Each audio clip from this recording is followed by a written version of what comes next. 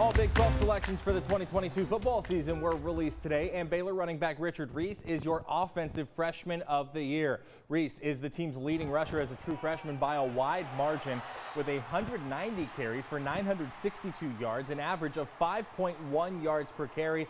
He has scored 14 touchdowns on the ground, twice as many tutties as anyone else in the Baylor run game.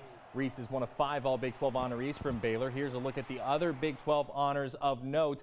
Temple High grad and TCU wide receiver Quentin Johnston is All-Big 12 first team. Midway's Travius Hodges-Tomlinson also first team on the defensive side alongside Baylor defensive lineman Siaki Apu-Ika.